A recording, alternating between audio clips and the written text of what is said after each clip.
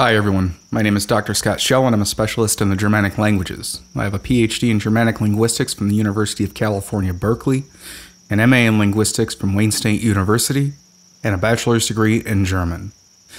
And today what I would like to do is go ahead and wrap up our Old Saxon personal name series today with part 12. And I'm going to be providing to you today actually 9 names, and then just briefly I'll go ahead and actually explain to you how you can even create your own Old Saxon name.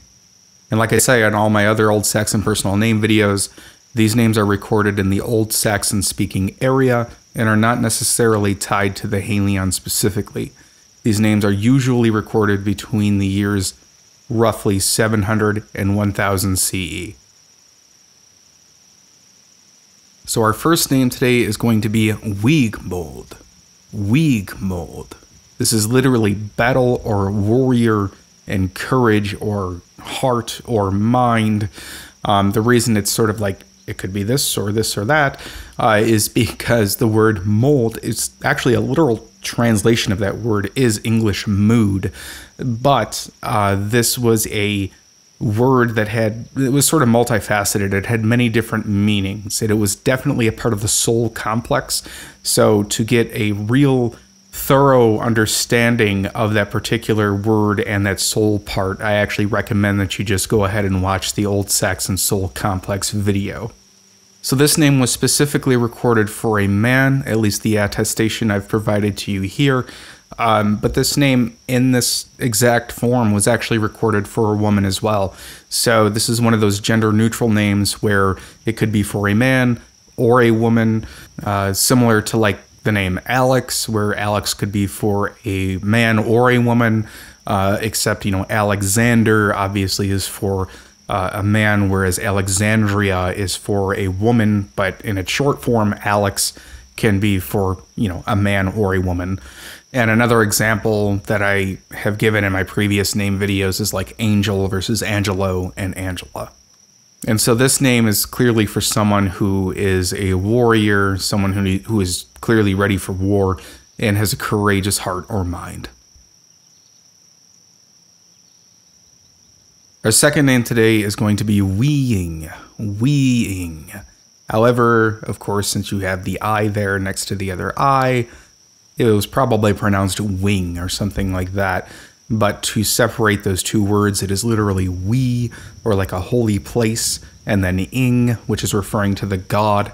So someone who is, you know, either descended from ing or someone who worships ing, or possibly both. And so the gender for this name is actually not recorded, but the word ing is historically masculine, so this name must have been for a man. So this is one who is descended from ing and is sacred. And so this name is, you know, for someone who is holy and tied to that sort of sacred space idea. Again, this we here is directly related to Old Norse ve, as in like a sacred grove. And this is a perfect name for someone who sort of has these like gothi or priest-like qualities, and one who is dedicated to ing. And this name can be spelled in runic with an I plus an ing rune, or literally an I, an N, and a G rune. Both ways are actually attested, specifically in Gothic inscriptions. Our third name today is going to be Wealdwolf. Wealdwolf. This is literally wild wolf. The gender is not recorded in the sources. However, the word wolf is historically masculine across all of the Germanic languages, and so to that end, there's no reason to believe that this name was recorded for a woman. And so with this particular name, this is one who is sort of untamed and has the qualities of a wolf. As I explained with Wittekind's name in the previous video, this is for someone who is clearly living outside of societal norms, because you have someone who is outside of the community, or at least outside of convention. Our fourth name today is going to be Willibald. Willibald. This is literally will and bold, and this name was specifically recorded for a man. This is actually a pretty important name, as, you know, simple as it might actually appear. To the Saxons and to a lot of the Germanic tribes, they would work things according to their own will. Willie or will here actually reflects the phrase in the Heliand, for example, warachta after is willion, and that means wrought according to his will.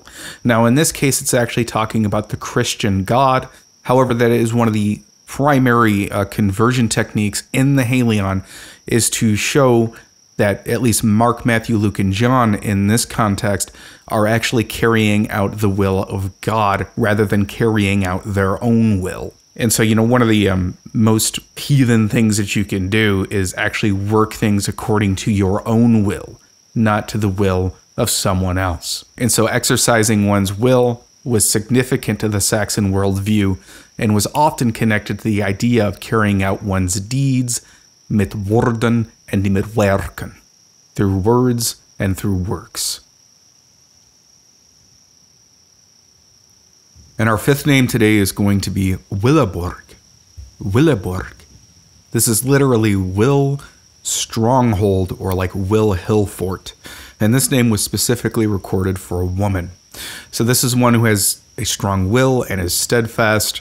And for my entire discussion concerning the will, go ahead and review the previous name. Our sixth name today is going to be Uuîgmôd. Uuîgmôd. This is literally will, mood, or will heart, or will mind. The attestation here is female. The suggested Heliand form here is for a man. But again, like I discussed with the previous mold name in this video, this is probably just a sort of gender neutral name. So this is for someone who possesses a strong will, heart, and or mind, and has all of the characteristics and connections to the will as explained in the name Willibald. And we have one more will name here for our seventh, and that is Uuîgmôd. Uuîgmôd. And this is literally will guardian. And the Latinized ending here on the attested form tells us that this name was indicated for a man. So this is one who is a protector or a guardian, and of course possesses a strong will, as in being able to carry out one's own will. And it also could be just understood as someone who is a protector or a guardian of the will. And to that end, it could be someone who is just sort of protecting one's will or one's self, in a sense. Our eighth name today is going to be Wolfjaer. Wolfjaer. This is literally wolf spear. The gender is not specified in the attestation. However, of course, jaer is historically a masculine noun, so the attestation must be for a man. So this is one who possesses a spear and has the qualities of a wolf. It's a very strong Odinic name with connections to like the Jaer or Old Norse, like the Gar, Vetek Atakik, Vingamedial, Nethralar Niu, Geiriondaver, Rokkeven Odni, which literally means like spear unto me. And of course, we have all kinds of connections with the spear being thrown over the host as a sort of sacrifice to Odin. And with the wolf connections, again, you have like the Ulfheithnar, and of course, you have the wolfish qualities of like the outlaw, in which case it ties very closely to like the outlaws and in the raiding parties. Our very last ninth name in this entire series is going to be Uunnirâd. Uunnirâd.